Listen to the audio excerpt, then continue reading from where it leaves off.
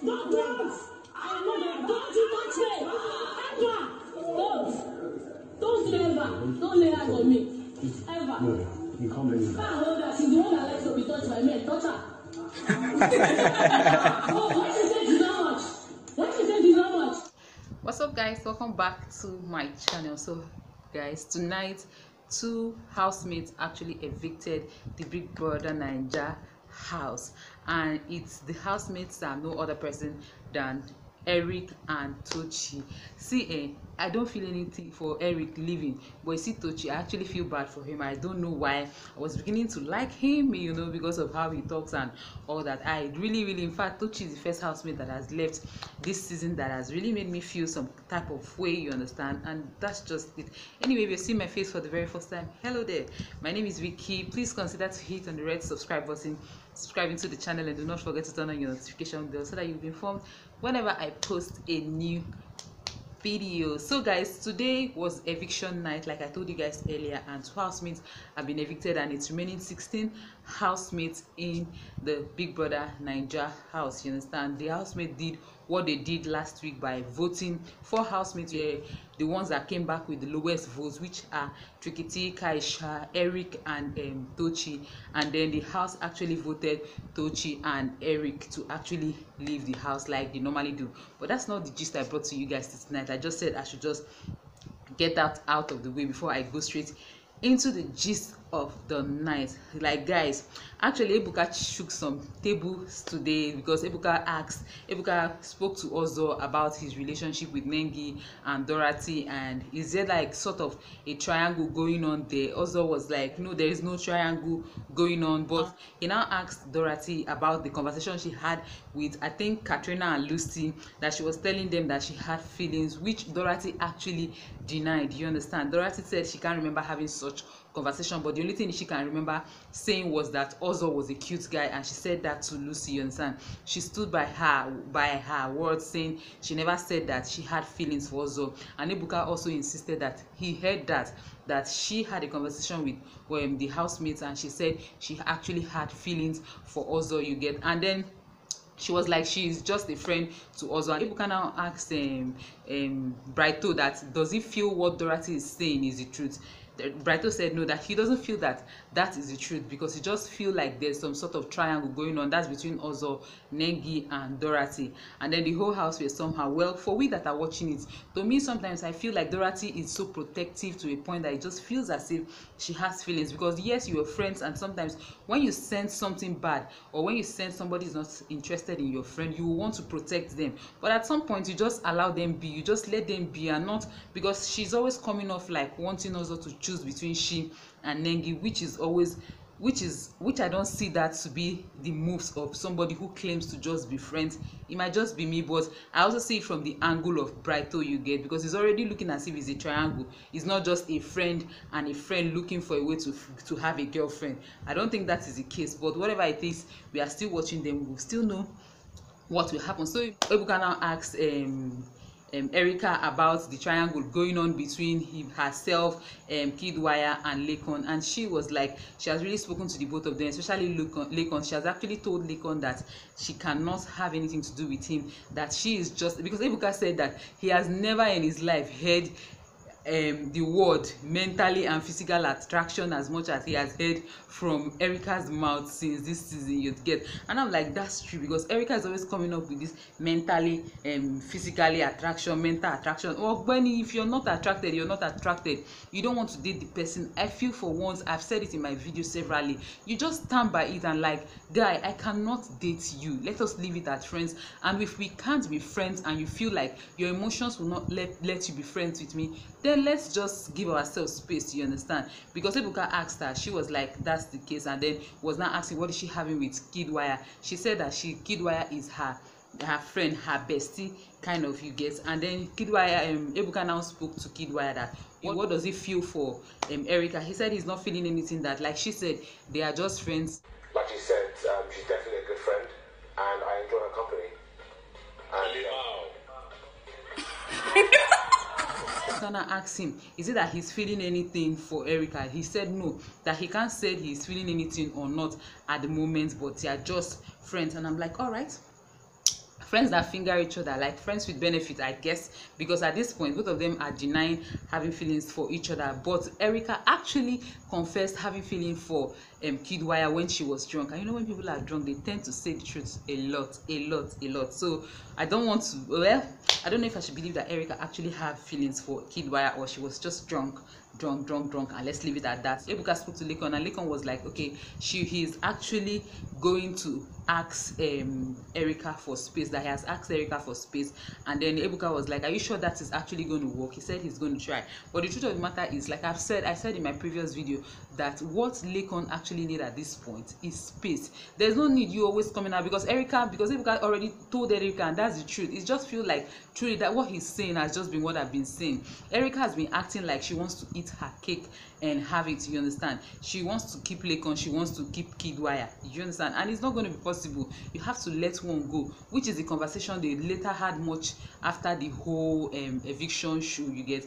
I don't feel like Erica is doing Lekon any good. There's no need for all this. Are you okay? Let's be friends, let's sit down, let's talk, let's hug. You're still teasing him. It's as if you are just giving him green light, and that is what has been going on. In fact, that is what Ebuka even said. So I feel for one that like Erica should just, since she has chosen Kiddwaya, which we understand why, should just stick to Kiddwaya and give Lekon a space. Even if they still have to be friends, I feel like she should give him space so that he can heal and come back to himself. Because at this point, Lekon done my shit out of love. Our one-time Aristotle is now a vegetable in the house, because it has actually, seriously, I don't find the whole thing, even in fact the whole thing is becoming irritating to me. It's becoming annoying, the way they keep sitting down back and forth talking about it. Well, they've come to a conclusion that he needs space, and Erica was like, are you sure? If I say something wrong with you, was just doing somehow that was just pissing me off, I beg. But I hope the conclusion they have come to, they actually stick to it. So guys, back to the main gist. Like, guys, there was a bass boost in the house this night. Like, there was a serious clash immediately after the eviction show, guys. Like, seriously, immediately after. I don't know, I think Lucy went to go and ease herself. They went on break, and then when they come back from break, which Kayode is always going on break at the wrongest time since the beginning of this program. I don't know what is wrong with Kayode, you get. Immediately they came back, we saw them yelling. They were talking. Well, from the gist we got from the whole yelling and the whole exchange of words and all that, it seems like Lucy went into the toilet to pee, and then when she came out, she actually asked, was maybe soliloquizing to herself, talking to herself, that why do they always bring Dorothy into the middle of their conversation, making the girl look bad, or what. And then Nengi heard it. Nengi just had to knock on the door, like, are you talking to me? Are you referring to me? She just exploded. They now started, you know, exchanging words. Nengi was abusing her old cargo. She was abusing Nengi, that Nengi does not know anything, Nengi does not have anything to offer, that Nengi is just beautiful, changing man every week or every three days or whatever she said. Let me just leave you guys to watch it. At your age.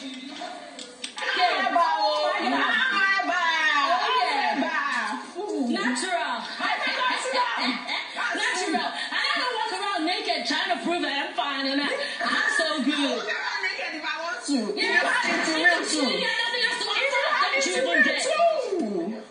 If you have it, you fucking will. Been like, the Basbos was just here because one, in fact, Lucy actually had to put Xoxo in the middle. She was like, why the whole thing escalated was because Xoxo came to tell her it's okay, that she should not, they should stop, you get. And she was like, no, that Xoxo is even the cause of this thing. Xoxo is even the one being used by Nengi, and he's not seeing it. And his friend Dorothy is trying to talk sense into him, and he's not understanding. Like, she was even trying to just turn the whole table around and try to tell Xoxo that, Xoxo, you are really fucking up. In fact, at this point, you're the cause of my anger, you get. And I'm like, madam, it is none of your business. This whole thing is a game. And I feel like Lucy is even blowing it out of proportion. She's always on Nengi's case. She has been talking, like, gossiping Nengi. She and Dorothy, they've always been talking about Nengi. Every time they sit, one way or the other, they will talk about Nengi. She was just abusing Nengi, that Nengi is walking naked. And I'm like, madam, it is not your naked, it is not your bum bum. Leave her to be who she is, you get.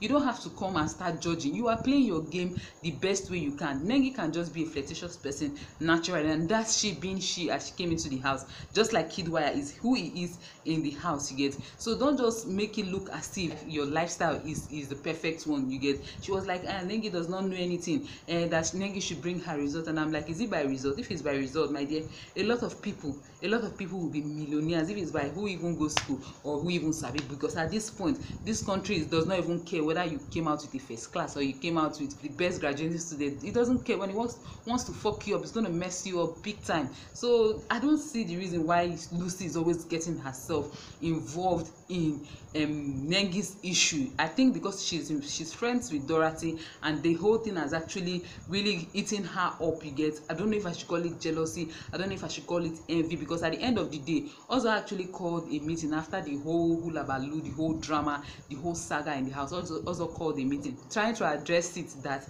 he actually has Dorothy is his favorite person, yes, but he still has feelings for Nengi. In fact, his feeling is even stronger than when they actually came.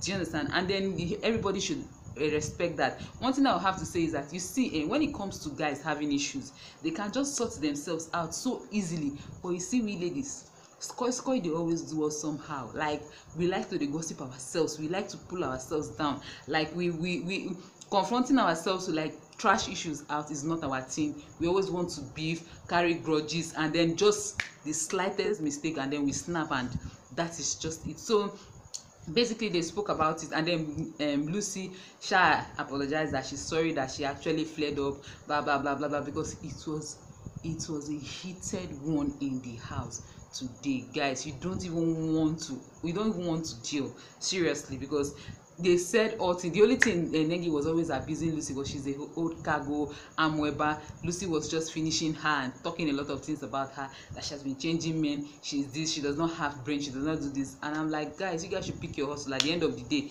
this thing is a game, and the best player will win, no matter whether you play it by your knowledge or you play it by anyhow you know how to play it. The fact still remain that it is the best player that will actually win. So let's see how far your own strategy it's going to work out for you. So that was it. And then Xoxo and Nengi had a conversation after the whole thing. Nengi was just telling Xoxo that please, because Xoxo was actually trying to stop her from talking when she was angry, you get, and she was like, she does not like it, allow me to air my anger, you get, because you just feel as if you're bottling me up, you're caging me, you're trying to hold me down in one place, and people are really pissing me off, you get. Xoxo was just trying to tell her to actually try to control herself when things like that actually come up, you get. And that's just basically it. So that's just what actually went down this night, the gbasgbos that actually happened. I hope I really told you guys everything that happened. Okay, yeah, I hope you enjoyed this video. Please give it a thumbs up, leave me a comment down below, and please do not forget to hit on the red subscribe button, subscribe to the channel, and turn on your notification bell so that you'll be informed whenever I post a new video. I'll see you guys in my next video.